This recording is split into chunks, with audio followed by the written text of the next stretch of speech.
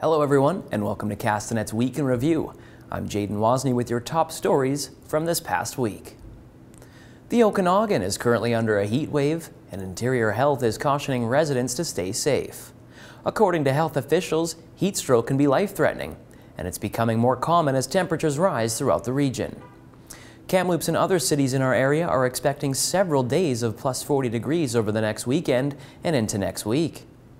The people who are most susceptible to heat stroke are infants, children, the elderly, those with pre-existing conditions, and those who work outdoors. However, anyone can contract heat stroke if they aren't careful. At home, treatment and prevention for heat stroke look similar. Dr. Sue Pollock with Interior Health says actions include staying hydrated, taking a cool shower, wearing lightweight clothing, or even just planning your outside activity for cooler times during the day. For instance, before 11 a.m. or after 4 p.m. Temperatures are expected to reach the upper 30s this weekend, followed by the low to mid 40s by next week in the Okanagan. 4 Catholic churches on the reserve land in the Okanagan were set ablaze this week, including 2 on National Indigenous Peoples Day. Fire crews in Oliver were called to a church on Inkamip Road on Osoyoos Indian Band land just before 3 a.m. on Monday, and when they arrived, the structure was fully engulfed. Penticton fire crews also responded to the Sacred Heart Church on Penticton Indian Band land at 1:30 a.m. on Monday.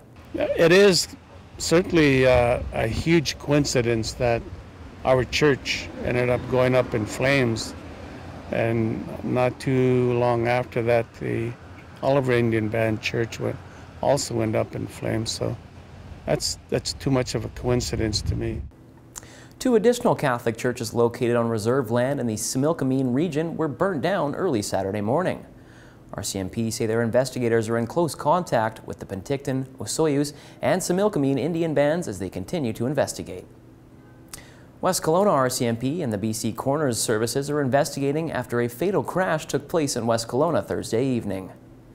Police say 2 vehicles collided in the 2000 block of Westside Road shortly after 7:30 p.m. One of the vehicles was badly damaged while the other went into the Okanagan Lake. The SUV that crashed into the lake and its driver have not been found. Central Okanagan Search and Rescue Manager Dwayne Treshnich tells Castanet they have been asked to support the RCMP. As they continue to search the area, they will be providing crowd control. No other information is available at this time, and the investigation is still open. A prolific offender in the South Okanagan has been taken into custody after RCMP caught him breaking court-ordered rules while also discovering drugs and a loaded 9mm Beretta in his possession. 34-year-old Samuel Prescott Perot was arrested on June 22nd after Penticton RCMP, with the assistance of the RCMP Federal Serious and Organized Crime Unit, observed him driving a vehicle contrary to a known prohibition. RCMP say he was driving at a high rate of speed in a dangerous manner. When police attempted to pull him over, Prescott Perot exited the vehicle and attempted to flee through a residential area in Oliver, but when police found him hiding, he was arrested.